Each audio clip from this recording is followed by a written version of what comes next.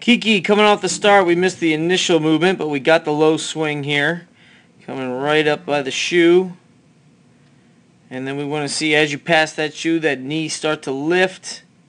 That's pretty good. That's a nice looking line. You've got a good straight extension here. You got the shin almost in line with the back leg. Let's see if that shin moves back to the track. And it gets some good movement there back to the track for sure. Definitely not reaching out that shin.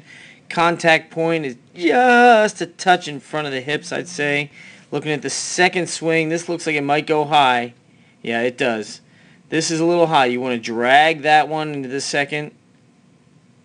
I do like this line, but this is going to end up putting you a little bit more vertical. It's going to lose some of the forward push. These are just about perfect where you're at.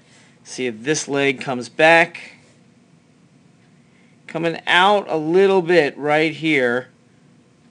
And then moving it back pretty well. And again, that spot is just in front of the hips, but usable. Third swing. High, high, high. Too high. Got to drag that. And then you don't get a full push here. We're going more vertical. There's one line. There's the other. I do like what you're doing with the front shin. And then you can see that you start to open up and reach because you can't get as much push.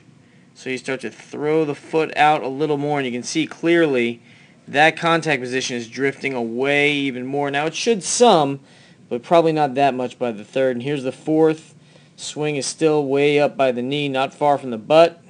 So this is almost like upright running. I like the extension you're going for here, but now you've lost that shin angle a little bit of reach on the front side. And this is, again, only step 4, so it should look a little bit more like the first step.